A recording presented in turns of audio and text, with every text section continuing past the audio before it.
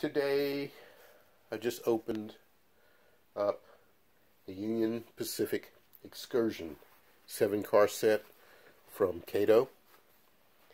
It's number 106-086. It will be pictured a little bit later in this video. This I bought for my birthday in 2021. I was traveling around Maine and then back to Boston, and somewhere around the Boston area, or en route to it, after stopping by a Amtrak station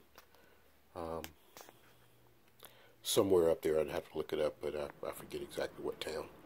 I found this locomotive online, and it was late at night. It was raining, but the gentleman was willing to sell it to me, and so I picked it up, and I've had it for, I guess it's been a year, year and a half now. So I didn't think it was where it was just a moment ago. I opened up the excursion set, took a look, and then put the excursion set back in the box because I didn't have a locomotive to run with it. And then it dawned on me that just around the corner, sitting on the shelf there, was this guy. So I went ahead and pulled it out, and believe it or not, it's supposed to run with the excursion set. It's not the exact locomotive.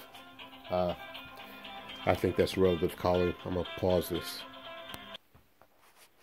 Okay, today is my mother's birthday, and that's a call from a relative. I'm going to have to go.